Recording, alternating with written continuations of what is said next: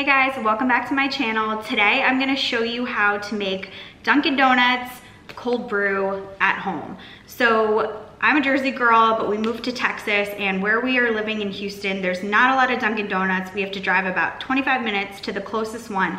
So, and I love it. I love Dunkin Donuts cold brew more than I like Starbucks cold brew. It's probably an unpopular opinion, but that's just me. So I needed to find a way to make it at home, and I figured it out. This cold brew is the best that, like, it tastes just like Dunkin Donuts. So what you're gonna need is a device to make your cold brew. I found this one on Amazon. It's $35. It has almost 60,000 reviews and almost 5 stars. It's 64 ounces and it's so simple, so easy to make, and I'm gonna show you what I do to make my cold brew at home. So basically, these two parts come apart. There's a lid here, and then there's this kind of attaches to this.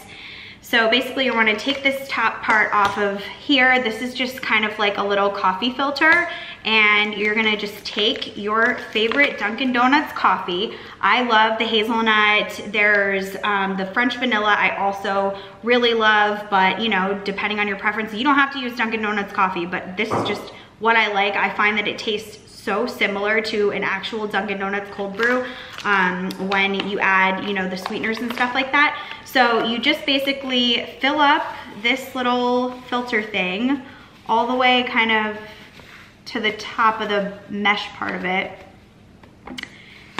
And you can use any coffee that you like. You screw this other part on here, just like that. Then you take the lid, screw it on top of here. Then you fill up this with water. Okay, so I filled it up with water. I didn't fill it all the way up to the top.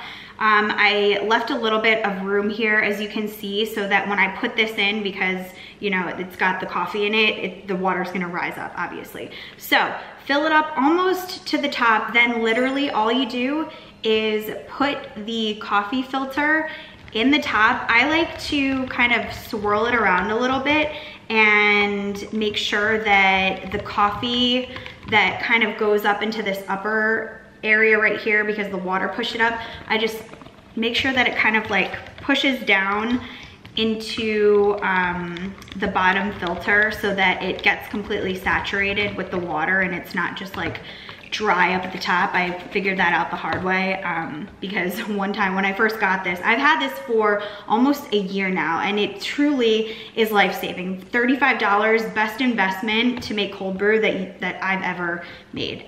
So yeah, then I just kind of like swirl it around a little bit, make sure that all of the coffee is in the filter part. As you can see right here, it is.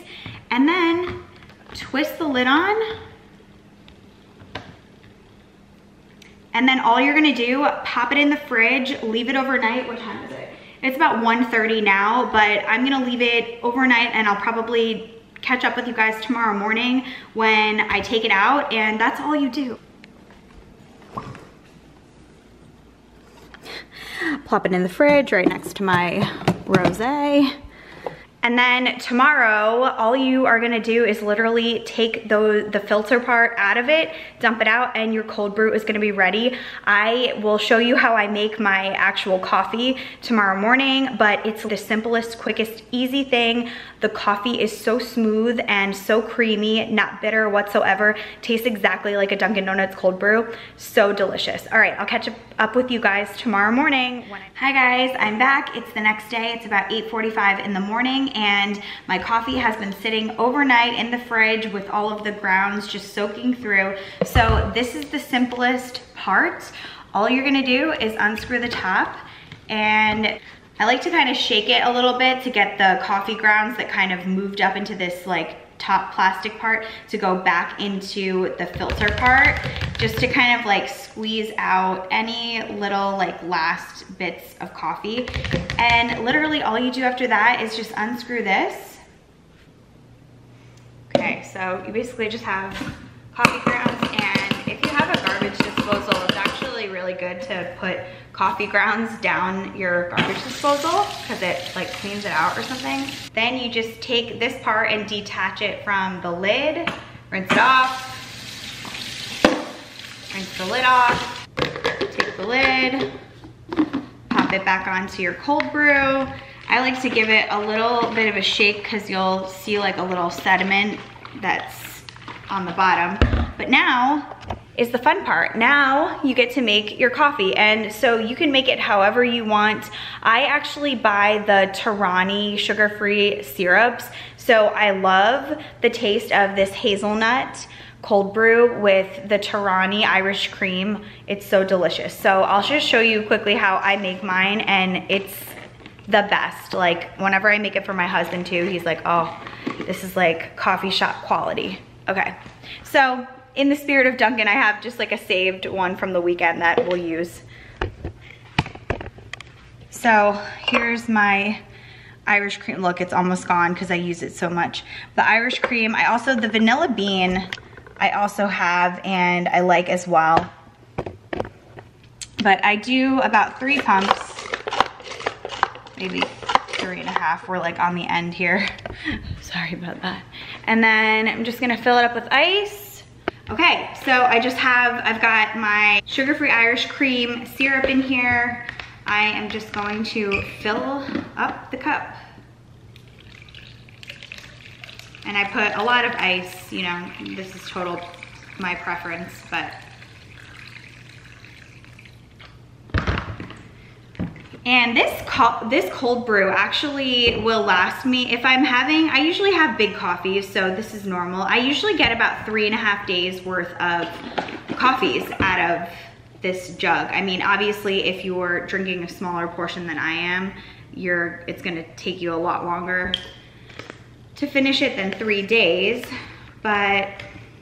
and then I love the heavy whipping cream. I have been doing keto ever since I had actually for about the last like 5 months, because I'm trying to finally get the baby weight off and it's been working. So I kind of keep my fats up and my carbs down. So, and the heavy whipping cream, oh, this whole combination, Irish cream, the hazelnut cold brew, and the heavy whipping cream all together, it's just perfect. So here you got it. Let's take a sip. Oh, it's phenomenal. It's just so good. I love it. I 100% would, like, this cold brew maker is just a game changer. I cannot survive without it. It's one of these like holy grail items that I don't know how I was living for years and years before I got this, but it just makes the most smooth, rich, like creamy cold brew that you've ever had. And then make your coffee however you like, but if you like a hazelnut Irish cream, ooh, it's delicious.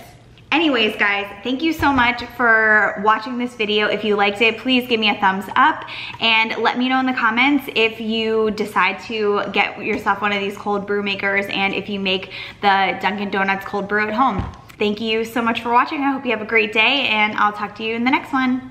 Bye.